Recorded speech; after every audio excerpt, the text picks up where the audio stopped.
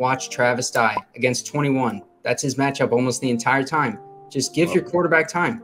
Is he one of the best in the nation? Absolutely. Pass blocking?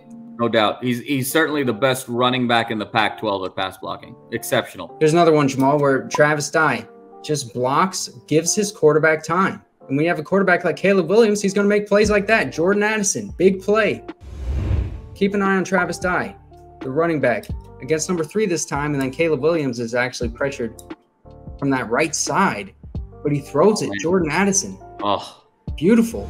Here's another one. Travis Dye looks through, finds the man that's got a free rushing lane to Caleb Williams and just attacks his legs.